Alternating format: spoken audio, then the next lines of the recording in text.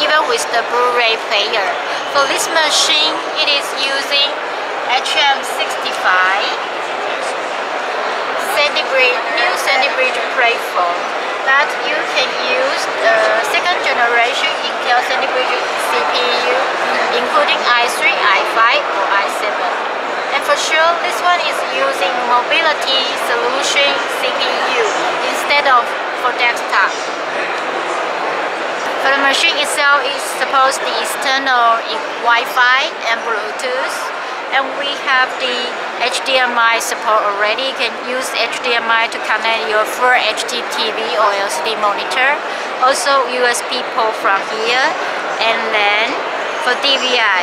Also for this connection, you can use DVB-T module to connect with the digital tolerance connector here, with the mini PCIe module inside for our motherboard. It's optional function as well.